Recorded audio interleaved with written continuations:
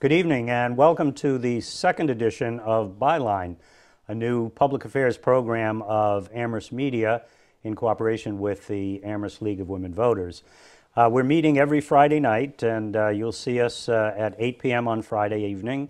And this broadcast tonight, it's January 11th, and you'll see the same show rebroadcast on Monday evening, 30 minutes before Town Council, if Town Council were meeting.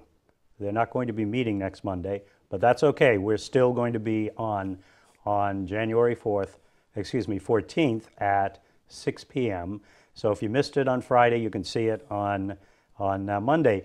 And if you still didn't get enough of it, you can also go to Amherst Media YouTube and watch it as many times as you like. So this show is newly organized for the purpose of helping us all understand and get to know our newly elected legislators better. And today we have with us one of our new town councilors from District 1, Cathy Schoen. And a bunch of people did get to vote for Cathy. That's why she is here. But most of us didn't get to vote for Cathy because we didn't live in the district from which you were elected, Cathy. And so our purpose this evening is to help the community get to know you better, because every vote that you cast is equal to every other vote, as every other councilor. And therefore, although you're representing your district first and foremost, you're also serving and affecting the lives of all of us as you do your work on the council.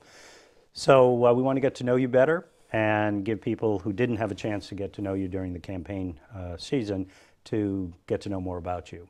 And so let's start with experience. And I read your CV, which is quite impressive.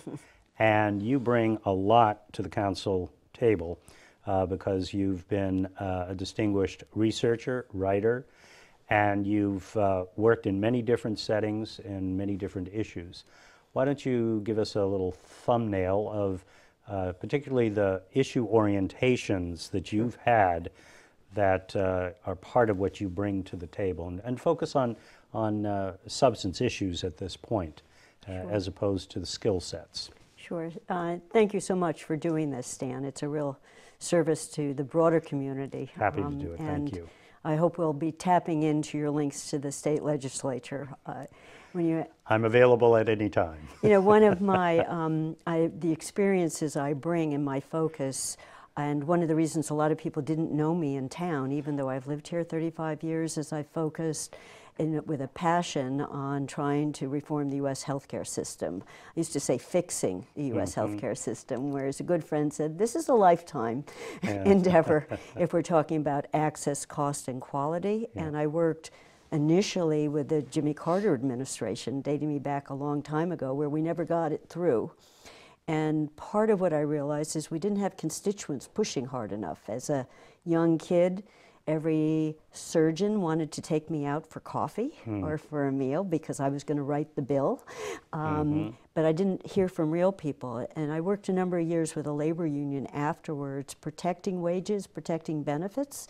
I'm trained as an economist, so those skills are very useful when you have to look at numbers and come up with thinking through a better way that's going to bring sides together. And that worked well at the union level because management didn't always trust the union. But if you came in with a really good idea and it was going to save the hospital, people went for it, especially if you had a soft voice and they could use your words. So I used that at the union level, and then when national health insurance started moving again, was quite instrumental at a foundation that I work for, is ideas, international comparisons, down to the local level, looking a lot at Massachusetts. You know, what can we learn from states that are doing a better job leading the pack, but where are they flawed? Where can we do better? So I do hope to bring that big picture on healthcare to the council, but I think we can't fix it at the Amherst level. We need to be worrying about the state legislature and national, and the focus on how do we pay for things, bringing those skills and an ability to analyze to the council. So on the policy side, who gets what, when, how, why, but then there's the other side, which is what can we afford to do? Absolutely. And how do we afford to do it? How does that experience play into sitting at the council table? It's a fabulous question, because it was anyone who knows, and we all know something about the U.S. healthcare system because we experience it daily. Mm-hmm. And when we said we're going to do access, cost, and quality, people said, you can't do all three of those. Mm-hmm. And we said, we have evidence that we can do more and spend less on healthcare. So I think one of the things we can do at the council level is look at, are there opportunities to be smart about the way we orchestrate our spending? Where are revenues coming from? Are there opportunities to enhance our revenues? And think about the pieces, not just this year, which we have to do, but what does it look like 5 years from now and 10 years from now, and keeping our eyes out into the future. Mm-hmm. And doing that, my experience both at the federal and often at the state level is that was the winning strategy, because what you do right now might bring you your dividends next year or 2 mm-hmm. years down the road. So don't think too short term. Yeah. While focusing a lot on getting us through this year in a way that we are all proud of. So every time you sit down and have a conversation, you have to think about what's going to happen in the next 6 to 12 to 30 months, 36 months to 10 years, so that you're trying to make the best and right decision, given that people need health care today, but we also need that system to be stronger and better 3 years from now and 10 years from now as the population grows, as medical technology changes, et cetera. So is that the kind of direction that you were? That's absolutely. And you know, I worked on a commission for a number of years, and I was the central person pulling us together with the policy ideas and modeling. But we had, for example, the head of the Partners Healthcare System sitting at the table with us, and we said, well, if we're going to pay you in a different way that will slow down your revenues but not bankrupt you, can you live with this? And he actually said very quietly, I'm not going to say this publicly, but yes, we can. We'd have to reconfigure the way we do things, but excellence could still be at the top of the line, and we could, instead of seeing healthcare like this in costs, it could be like this. Yeah. So we're never talking about going back to 1950. Yeah, it's not possible. But that's not possible. But again, it couldn't go even like this on day one. Yeah. It was a gradual. It's change over time. It's change over time. So you're sitting at the town council. You have this enormous background on healthcare policy. You also have enormous background on economic policy and how you think about a problem from an economic perspective, not just from the healthcare delivery perspective. How do you use that? You're on the council, you're not in the executive branch, right. And so, you know, staff have responsibility, but every year you have to pass a budget. Absolutely. And one of the biggest cost centers in our public budgets is healthcare. How do you, as a councilor, use your past experience and knowledge and the way you think about healthcare and framing healthcare policy as well as the economics of healthcare? How do you think you might be able to help without, you know, crossing the line from legislative to executive? Those are great questions. You know, one of the challenges we have as a municipal government is most of our revenues come from property taxes, and we don't have the ability to think big the way a state government or a national government can on income tax as a source of revenue, sales tax, different sources of revenue. And I'm trained as an economist, and one of my focus areas was always public finance. Mm-hmm. And I actually got brought in at UMass negotiations at one point where the university said they were broke, mm-hmm. and they were going to do layoffs and furloughs. And I said, let me take a look. And it turned out they weren't totally broke. There was a rainy day fund that was more than enough on a rainy day mm-hmm. to do something. Yeah. So I think one of the things with the town is looking at our flow. Where are there opportunities to enhance it? Again, this year we might not be able to, but what can we do the next year? And I know the management of the town, which I think is excellent, is constantly looking for where's the grant money. Yeah. But I think a tight liaison with our state legislatures, if we got any change in the way the school charter formula works, it's a huge Or benefit. even the Foundation Review Commission funding, if that came through. For our listeners, that was a 3-year-long effort by a group of legislators with others to figure out what we need to do to our Chapter 90 school funding formula. And they discovered that there were several cost centers that were way beyond the amount that was allowed and considered as part of the Chapter 90 formula. In total, shorting our school systems about $1.4 billion. Yeah, it's huge. So if that bill got passed, that would produce over 5, 7, 10 years significant additional revenue tied to the very cost centers that we don't have enough money for, one of which is healthcare. So that brings it back to the Absolutely. subject of healthcare. Absolutely. And you know, when I decided to run, one of the first things I did because of my training, and I actually like looking at numbers, was I got the most recent year's budget, and then I looked at several years backwards over 10 years.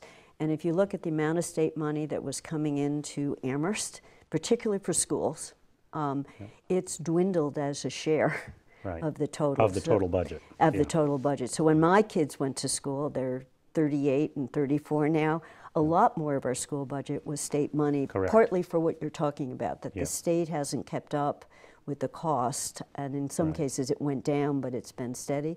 And it makes a huge difference on one more teacher, fixing the ventilation system, or affording health care, which keeps going up. It's not totally controllable. But on healthcare also, we've got legislators who have run on single payer, on doing something about costs. I think there are a series of steps we could take. Massachusetts used to be a leader in thinking about what we pay for across all our sectors, private sector, and we used to have rate controls. And if you brought the private, what we pay as private, just a little bit closer to Medicare, it's huge savings for the library, for schools. So thinking that way, it's not tomorrow, but it's totally feasible if we are working. But as you pointed out, that can't be done at the local level. That said, we all as voters and residents of the Commonwealth have a voice in that and can work with our local legislators who work on Beacon Hill and those in Washington to try to change those. Now, you said something else that was very interesting to me. You referenced in maybe 5 minutes ago, you said, especially if you say it with a soft voice. You were describing a process skill, not a substantive skill. We've been discussing substantive skills around healthcare and economics and working with labor. But talk about what you meant by that comment, because I sense embedded in that is a way of how you work and how you think people can work together and get more done. Absolutely. You know, it's a learned skill, I think, that I didn't have on day one, but because I was often in situations where there were two sides, or at least there was a perception of two sides. If I could and sometimes more? And sometimes many more. When you get to healthcare, there are many more. But if I can, even 5 people in the room and 7 opinions. 7 opinions. If you got a commission together where it had the nurses, the surgeons, the doctors, the uninsured, the state legislatures, there you go. You say, okay, lots of interest. Is there a point of consensus here? So one of the things I learned to do was listen really closely and do a lot of homework. So I'd go back after hearing what everyone had to say and say, okay, let me think this through. And if I needed to model it through, someone said, could we do this? And what would that look like? And I could come back with a draft document, or in the case of a municipality, I could find 3 places that had done something like, or a hospital. Oh, the hospital in Wisconsin did something like the California hospital wants to do. And I could write it up in a short, easy way to people understand, and come in with a piece of paper. And if it was really adversarial, labor management, just pass it around. And we'd start talking, and the best news was if at the end of the 2 hours, someone else was saying, I have a great idea.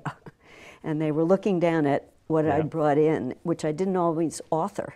Right. And suddenly we were all coming together around that set of ideas. Working with a group officially as the central person, so for example, on the council, listening to people, I would try to write things up if it was a new idea with sentences someone had spoken, and they'd be reading So through. they could hear their voice They could hear their voice. in this. Yeah. Absolutely. And you know, if I was working with the leaders of major institutions in healthcare, you wanted their voice to be somewhere in the document, particularly was coming out as a statement from all the people. But that ability to think through and analyze and not have to own it at the end. So that's what I meant about the soft voice. So listening carefully, synthesizing, incorporating other people's voices and ideas, finding the common ground upon which to build the solution, and then finding the right way to present that so that it doesn't have to be me, me, me. Absolutely. It's us or it's you. It's not me. Absolutely. So that sounds a little bit like, it's not the same, but President of the Council, Lynn Griesmer, was on last week's show, and she talked about how she met with every single member of the council Right. and really got to understand a whole lot more about them. And there's nothing wrong in the public sphere of having one-on-one meetings Right. to educate yourself and to Right. learn. But in that process, she got to understand a lot of how they thought, what they were interested in, what their skill sets were, et cetera. You're applying the same principles, but now focused on a specific problem. Absolutely. And often what you can do is you can find evidence for what you come to a strong opinion. So it's not that you're just sitting there as someone right on my slate, and you can find evidence to build that. And if you share that in a neutral way to people, you might want to read this article. You might want to look at what so-and-so has done in this state or in this municipality.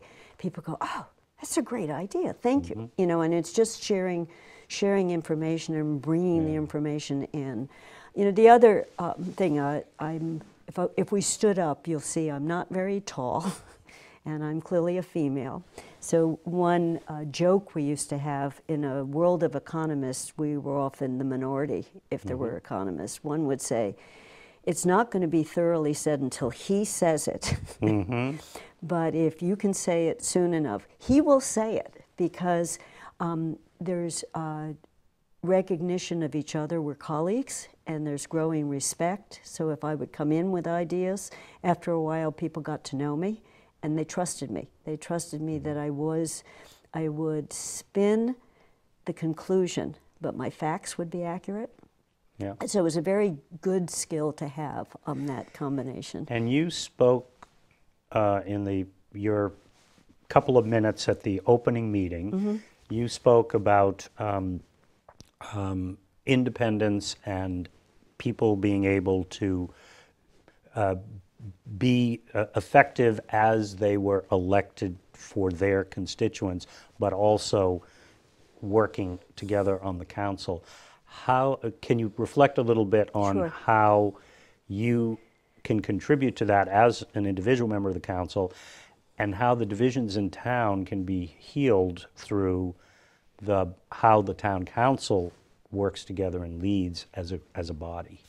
Sure. Individuals within the body, and then the body as a whole. No, I understand. You know, one of the things I learned campaigning, and I actually had to go out and knock on every door to introduce myself. Hi, I'm Cathy.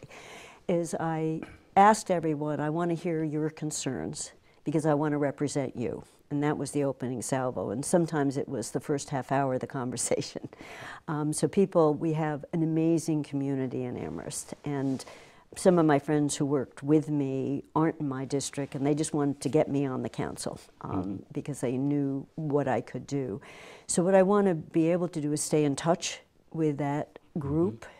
But the issues in Precinct 1 and Precinct 3, which are District 1, were often town-wide. You know, they were very specific. Sometimes the intersection in North Amherst is a mess, and we all know it. We've got a big development coming in with 4,000 or 5,000 more car trips a day, and like, oh my gosh, it's already awful. We need to do something. But they also were looking at the schools, thinking about fire station, you know, other issues, and worried about their taxes. So I think each of us on the council is going to have to stay tied to the people who elected us. But since the concerns are often shared concerns, building consensus in the town and building unity together, particularly if we could bring home schools, would be an example. We have an opportunity to come back and ask for a grant again for the schools, if we can bring a divided town back together again. And I think the council could work with the school committee to build consensus, to build unity. So a few big ticket items that people see us working together as the council, tackling issues people care about. Suddenly we'll have a council, I'm hoping, 2 years from now or 3 years from now, is to say, they're doing their job. They're really representing us. They're focusing on things we deeply care about, and we're not in a stalemate here. We're moving forward. So it sounds like what you're saying is how you work together on what you decide to work on together. The combination of the two will create an environment in which everybody can contribute, be part of it, play their role as a council, school committee, citizens at large. And through that process, you'll act in ways, rather than having a philosophical conversation about what it means to bring the town together. It will take specific projects and needs, addressing certain needs and projects, and how the people involved do it. Absolutely. And that's how you're viewing that. Absolutely. I decided to run for several reasons. One, we have a divided town going into this, and I think I can help bring peace. I have the time because I retired from my 70-hour-a-week job where I didn't have the time, but I have the time to focus. And I think it's a real challenge to set up a new government. You know, so certainly is. It's not just that this is the way we do it. We're going to have to say, how do we do it? How do we do it? How do we do it? And the way you do it sets precedent and sets what the expectations of the public will be about either, no, we do not want you to do it that way. Right, absolutely. Or you got it right, and we want all of our future counselors to do it that way. Absolutely. Even if it's not a written rule or a written procedure, how you work together, how you speak with each other, how you communicate, how you work with other people is the heart of the matter. And you have to go beyond the rhetoric of we need to come back together. Absolutely. You have to do work to come back together. Absolutely. And I heard that a lot on knocking on doors. There were some people who were in the one side or other. Others were just saying, can you move these issues, you know, and tell me how you would approach this. Uneven development issues. You know, one person said, I am so tired of hearing people say what they don't want.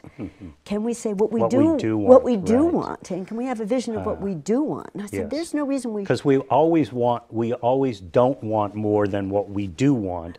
And so if you're focusing only on what we don't want, how do I know where I'm supposed to put my time and effort? Absolutely. You find that problem as a legislator all the time, and that's what you are now, a legislator. People say, I don't like this, but they don't have a constructive idea or response to what we should do. But it's okay. First say what you don't like, but now help me understand. And if you can find exciting, you can find ideas that suddenly go, yes, you know, this could work. Now, speaking of ideas, in the last couple of minutes, again, in your opening statement at the town council, you referenced organizing a neighborhood association. Now, you got 2 precincts that you represent in one district. What's your idea here? You're on a planning committee for this. What's the idea of this neighborhood association? Why is it needed? Why, as a town councilor, whether you were a town councilor or not, would you still be doing that? But now as a town councilor, what do you see your role in that? Because that idea was not put on the table by anyone else that I've heard so far. But I know transparency and accountability and engaging your constituents is a major responsibility based on the way the charter has been structured. Absolutely. And so tell us your thinking about this neighborhood association and what you know. I'm part of a group, and I was not even the idea person on this group. Another person, it was her brainchild. But with town meeting going away, we all thought that it was really important that there be a way that councilors stay connected to constituents. And we came up with neighborhood association and started having meetings around issues that people care about. So we focused on the intersection by the North Amherst Library. We focused on getting a sidewalk down East Pleasant Street. And each drew in different neighbors.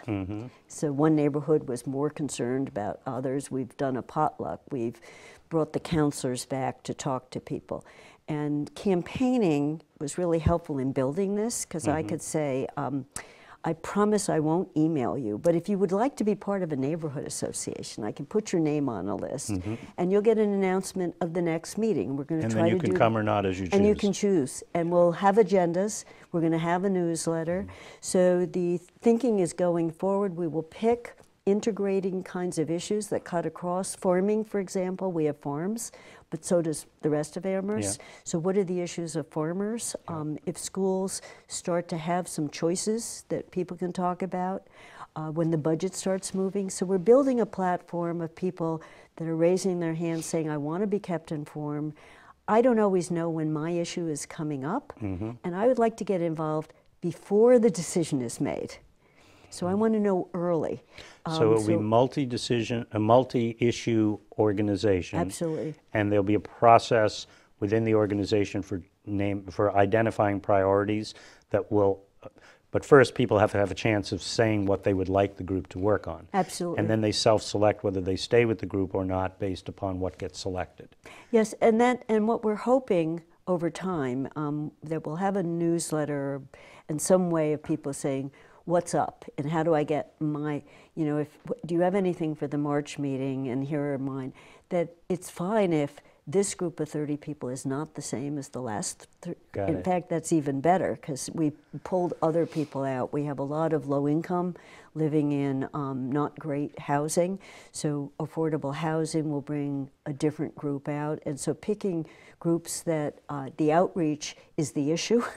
I want to come to a meeting that's talking about. So we're going to see over time how this evolves. So it is not another one in town at this point, so it could become a model. And we're hopefully we will come back to this again on your next appearance on the show, and we hope you'll be back 3 or 4 times during the year because we want to have an ongoing conversation. And today was really about trying to get to know you a little bit better from the point of view, given that so many of us actually didn't know you and didn't have a chance to meet you as a candidate. And so thank you for joining us, and thank you for joining us, and we'll look forward to... I want to thank everyone too, because this is just this, well, having the facility to do this in Amherst is rare. Not every town has it, and it is an opportunity to speak more broadly to people. That's, I think, an excellent idea. And they get better and better every day. Thank you all for joining us, and we'll see you again next week.